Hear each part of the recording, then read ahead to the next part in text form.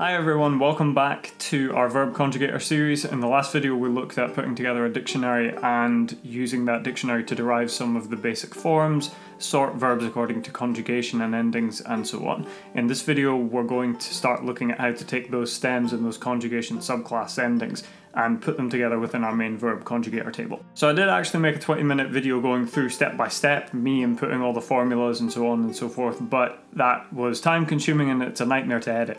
So for this video, I'm just going to show you the finished product, explain some of the formulas, and yeah, by the end of the video you should have at least a somewhat working verb conjugator table.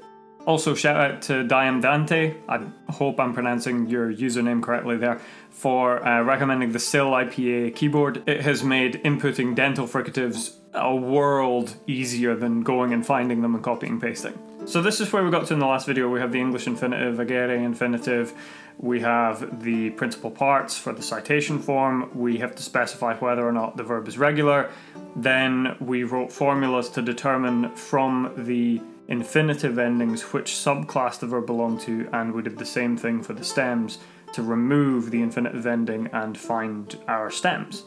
So what I've done is make an endings sheet which contains all of the endings for all of the subclasses in the active, present and future, infinitive, singular and present forms.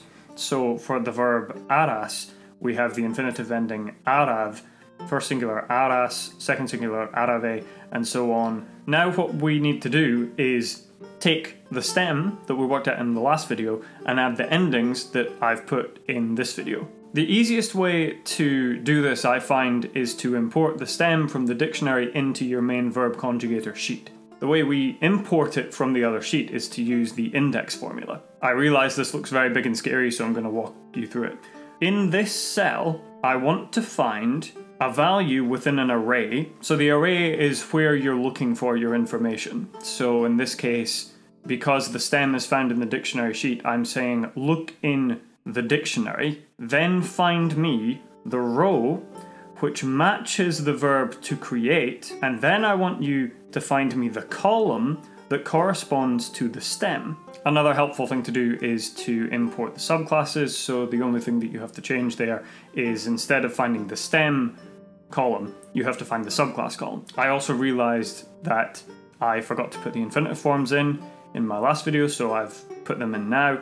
And to add the stem and the endings, we're going to use this index function again. Take that stem and add the appropriate ending in the ending sheet which matches the subclass and which matches the present infinitive. Why is this important? Because it means that you can use the same formula and essentially drag it to apply it to the future. So to import the stem, I'm saying look in the dictionary, find the row of the verb, and then find the stem column.